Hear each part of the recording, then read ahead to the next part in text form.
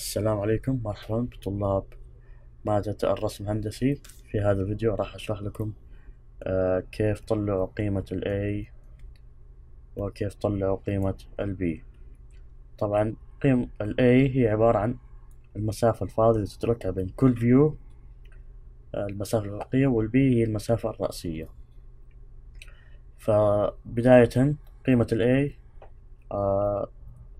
هنا 400 بمعنى عرض الصفحة، و240 طول الصفحة بالمليمتر. طبعا هذا شيء ثابت لكل قيمة A و B. القانون المتبقي راح نشتقه من المطلوب ومن الرسمة. فعندي المطلوب الأول front view و top view ثم left side view. أول شيء كيف نحدد front view؟ طبعا لو حددت إن هذا front view راح طبعا يكون يساره دائما left side view. فالإكس فلازم نطلع قيمة إكس وقيمة واي وقيمة زد. فالإكس دائما مرتبط بالفرونت فيو، فعندنا هنا 20 زائد 140 زائد 20 حوالي 180 مليمتر. ممتاز. ثم الليفت سايد فيو دائما مرتبط بالواي، فالواي تساوي 80، والزد هو المعروف الارتفاع. فعندنا 15 زائد 50 زائد نصف قطر الدائرة 30، يعني حوالي 95 مليمتر. هنا كمان مليمتر. طيب ممتاز. الحين راح نرسم رسمة افتراضية.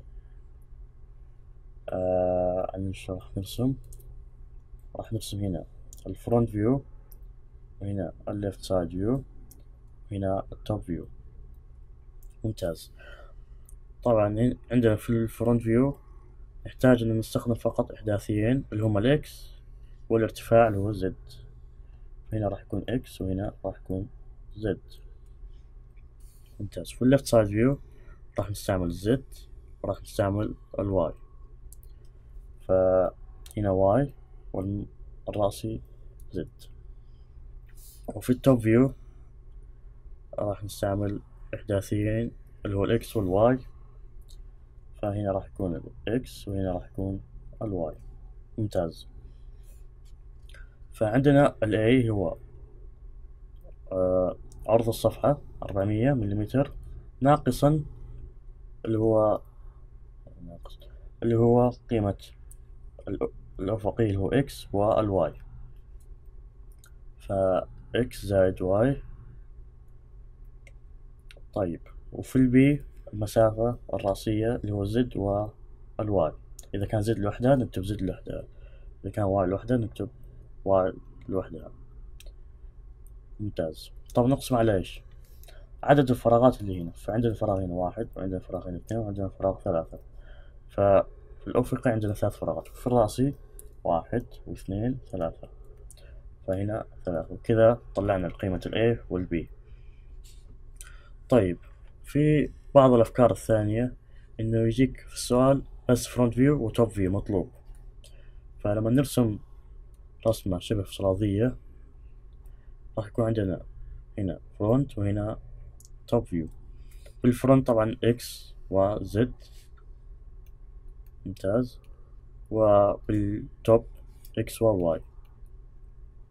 طبعا قيمة A قانون A راح يتغير، هذا ثابت 400 ناقص اللي هو الخط الأفقي X لوحده بدون Y لأنه ما في هنا Y. قسمة الفراغات 1 وهنا 2، فتحط هنا 2. بالنسبة للبي نفس القانون، 240 ناقص Y زائد Z، وعدد فراغات 3 يعني نقسم على 3. وصلى الله وبارك على نبينا محمد وبالله التوفيق.